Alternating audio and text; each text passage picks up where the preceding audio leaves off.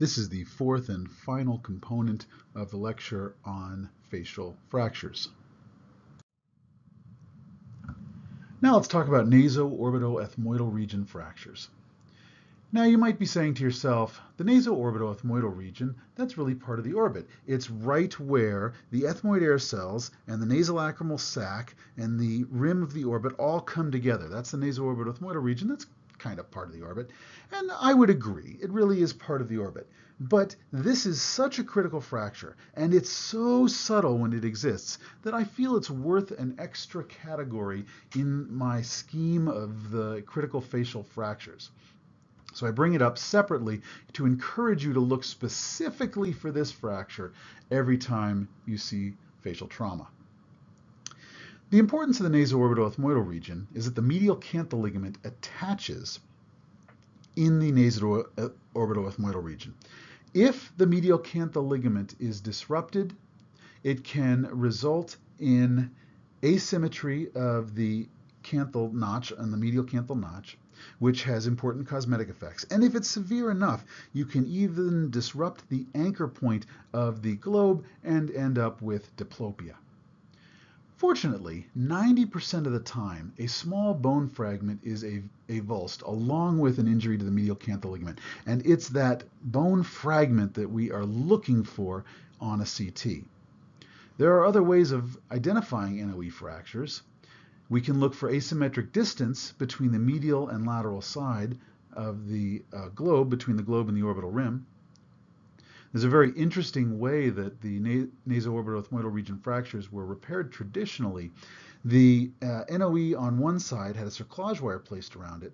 That cerclage wire was drilled through the nose and attached to the NOE on the contralateral side and then twisted down until the two were the proper distance apart from one another. Nowadays, microplates are small enough that that type of repair is not necessary, but it's still an interesting way to repair the fracture. Be aware that there are often injuries to the nasolacrimal apparatus that are associated with NOE fractures, and those should be sought. This is a stereotypical NOE fracture. Here's the fracture fragment that has been displaced. This is the naso-orbitoethmoidal region. And this is the avulsed fragment of bone.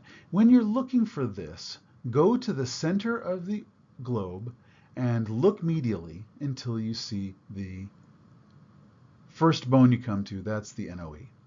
Notice also the difference in the distance between the globe and the medial canthal wall, and compare that to the other side.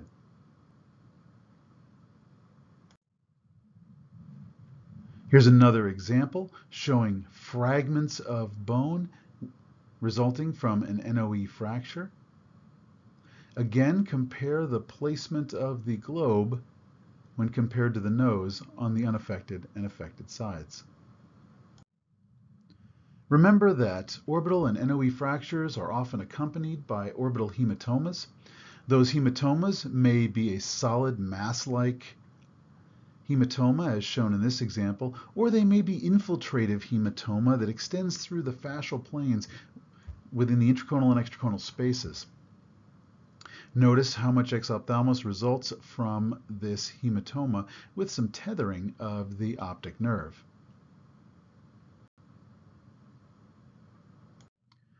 Okay, let's turn our attention to the maxillary buttress. First, what is the maxillary buttress? Well, it's this complex series of lines that run through your midface that are the force lines running from your occlusal plane all the way up into your forehead. These are all designed to oppose the force of mastication. Unfortunately, when these are fractured, the constant stress of chewing will drive these fractures apart, so they have a hard time healing unless they are transfixed. Now, we like to talk about the maxillary buttress as a theoretical construct, but at a practical level, the maxillary buttress, we're really referring to the walls of the maxillary sinus. We divide this into an anterior and posterior maxillary buttress, the anterior referring to the anterior walls of the maxillary sinus and the posterior referring to the posterior walls. Remember that these are really more complex than just the walls of the maxillary sinus, but from a practical perspective, that's really what we're talking about. This is a rather extreme example of a maxillary buttress fracture in which there is extensive comminution of all the walls of the maxillary sinus. Frequently, we see just a tiny fracture line that might extend down towards the alveolar ridge. Even small fractures and non-displaced fractures in this location are worth transfixing because of the difficulty in healing. The hard palate is important for many of the same reasons that the maxillary buttress is important. But there is the additional issue of when you have a hard palate fracture, if you've also disrupted the mucosa, you end up with an oral nasal fistula, and people like to have the things they're chewing stay in their oral cavity and not go up into their nose. Once again, we have the problem that the force of mastication will drive hard palate fractures open and prevent them from healing. Also, much like the maxillary buttress, there is pain on chewing, and that is undesirable to patients.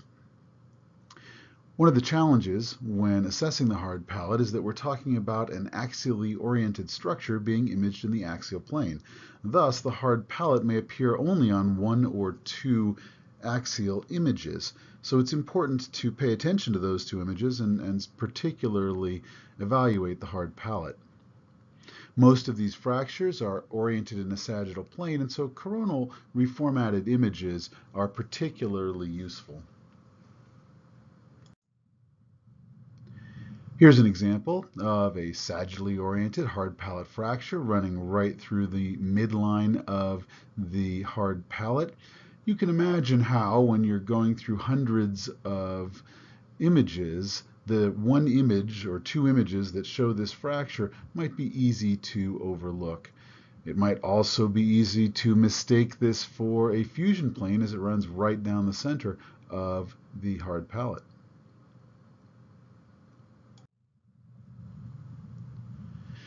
Now that we've covered the 7 critical fractures of the face, let's talk briefly about fracture complexes. By far the most common of the fracture complexes is the tripod fracture, also known as the zygomaticomaxillary complex fracture. Now, the tripod fracture may sound like a bit of a misnomer because we radiologically identify 5 fracture lines that are associated in a tripod fracture. Those are the orbital floor, the lateral wall of the orbit, the zygomatic arch, the anterior wall of the maxillary sinus, and the posterior wall of the maxillary sinus. The reason that it is called a tripod fracture is that those 5 fracture lines, fracture planes, actually represent 3 sutures, thus the name tripod fracture.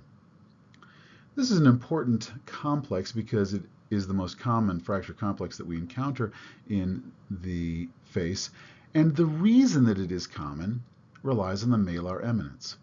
The malar eminence is a portion of the zygoma that is palpable in the upper cheek just below the orbit, and it forms our high cheekbones. The malar eminence is a particularly inviting target for a fist and for other forms of trauma. Thus, it frequently receives a direct blow, and all of its support structures are freed. Those support structures are, in fact, the 5 fracture lines that we've already discussed.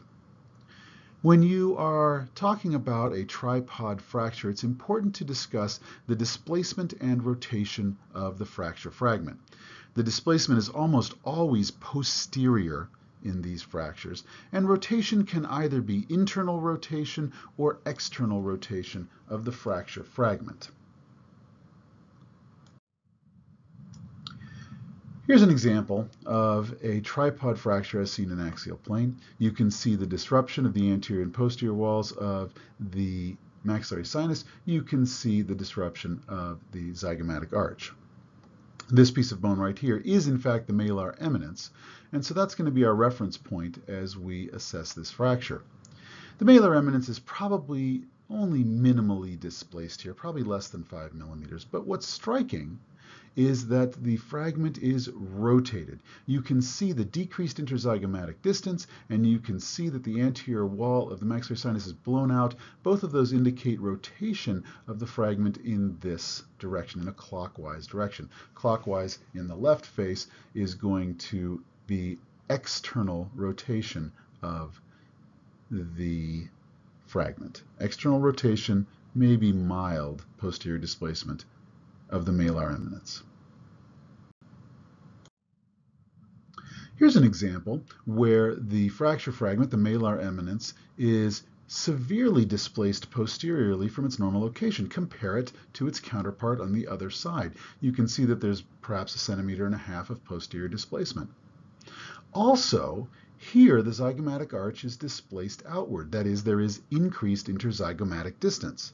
And the fragment is displaced posteriorly along the anterior border, and you can see the posterior displacement of the fragment relative to the posterior wall of the maxillary sinus. All of these indicate internal rotation of the fracture fragment. Here's an example where there's not much rotation, internal or external. The malar eminence still has its normal orientation with respect to the other bones in the midface, but look how far back it's been displaced. You can see the overriding of the comminuted zygomatic arch fracture as evidence of that posterior displacement. So here's an example without substantial rotation, but with substantial displacement. It would be tempting to extend this lecture and talk all about skull base fractures and talk about the importance of the different foramina across the skull base. Unfortunately, I think that's past the scope of this lecture, which really was supposed to focus on facial fractures. Not that skull base fractures aren't also critically important, but we'll keep this lecture a little more focused. The one piece of advice I have when evaluating skull base fractures is remember that fractures come not as lines but as planes, and you should be able to follow the plane of the fracture from one side of the patient's body to another. There should be a point where the plane starts across the skull base and a point where the plane extends out of the skull base. If you can't find both ends of that, you should keep looking for smaller fractures. So, in review, the critical fractures of the face are the frontal sinus, the zygomatic arch, the orbit, and specifically the naso-orbitoethmoidal region, the maxillary buttress, the hard palate, and the mandible. You should seek these fractures on every dictation of midface trauma, and you should know what are the critical elements and descriptors of these fractures so that you can provide your surgeons with the information they need to properly plan for their surgeries. This concludes the lecture series on facial fractures.